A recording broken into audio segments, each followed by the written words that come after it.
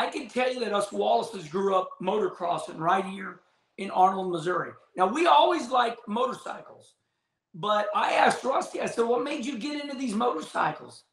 He said, Herm, I started going out to Sturgis for, the most famous motorcycle rally in the world, I believe, especially in America, Sturgis. And he met a 12-time off-road dirt truck champion, Walker Evans.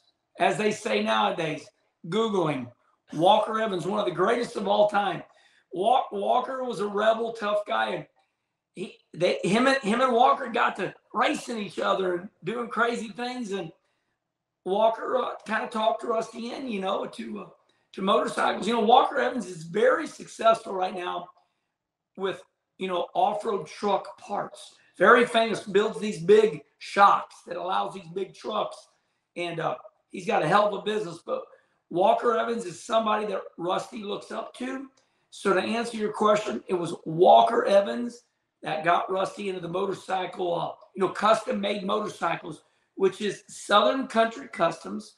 Rusty's got it going on Instagram.